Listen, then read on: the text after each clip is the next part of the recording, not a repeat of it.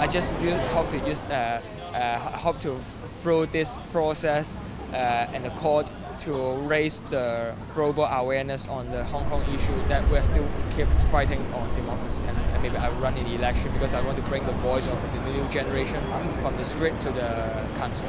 I'm really disappointed with David Cameron. How come they have the commitment of give Hong Kong to have high degree of autonomy, but how come David Cameron can claim that Hong Kong should have semi-autonomy rather than high degree autonomy? It's really ridiculous at all.